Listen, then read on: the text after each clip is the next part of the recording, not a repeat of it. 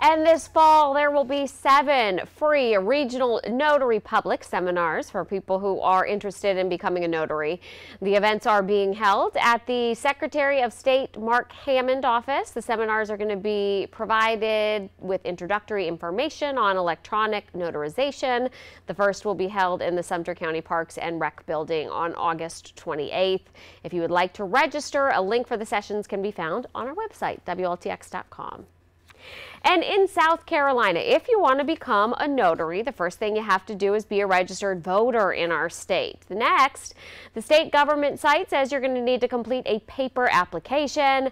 Then you will mail in your application along with a signed oath to your county delegation office. And once you are approved, you are free to enroll as a notary with your district court. And according to the notary.com, full-time notaries earn about $50,000 a year.